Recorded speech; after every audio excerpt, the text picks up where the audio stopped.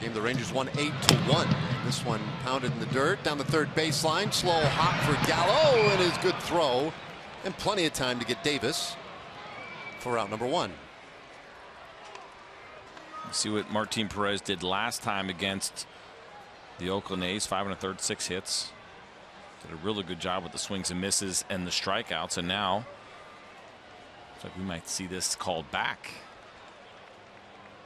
as a foul ball. Now anything in front of the base, as we talked about, is not reviewable. Jeff Banister not too thrilled about this call right now. It was close watching it live, but I didn't hear anybody say anything. We'll take a look here at the replay, where Joey Gallo is, and so that's a judgment call as far as what they see over the bag. And Jeff Banister is going to call it a day here in the third inning. He is completely dissatisfied with that call, and I think he's got a fair argument.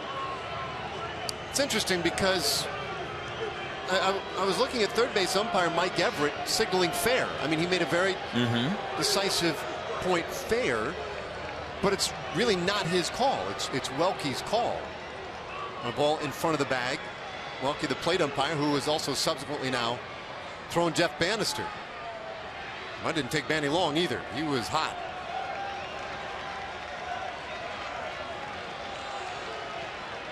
So he's done. And it was important for Jeff Banister, I think, to get his point across there. I think he had a good argument. The other part of that is that you don't want to turn that into a long argument, and it's tough to tell, obviously, from the side angle, but really, really close. You see the home plate umpire coming in and essentially overruling the call from third.